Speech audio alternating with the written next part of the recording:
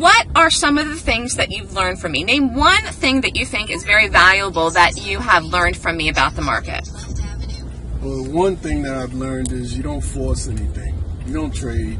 You trade when you know what you're doing. Oh, that's good. That's great.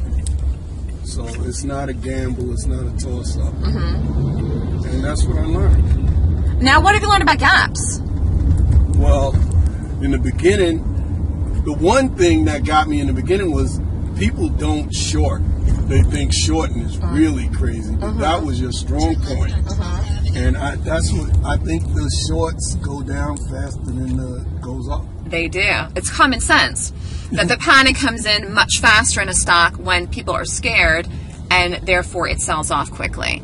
I love shorting, as you know. I mean, it's just, I much prefer to short than go long. So those are two really good things that you learned from me.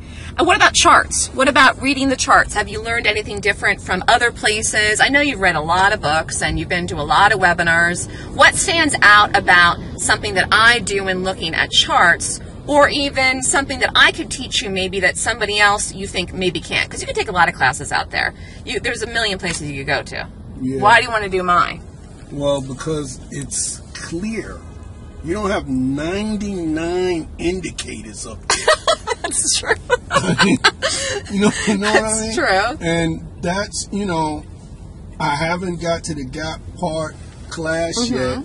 But you've seen the gaps. You've seen the gaps happening live. I see them happen, and I'm just like, wow. You see it in the chart. Yeah. Yeah. Like when I say this is a good one or something. Yeah. Yeah, then you see it. But I don't really understand yet when it's a bad one. You'll say, no, we're not taking this one. And, like when I was in the trade room. Yeah. So I'm just really anxious to get in the trade room on a regular basis. Definitely.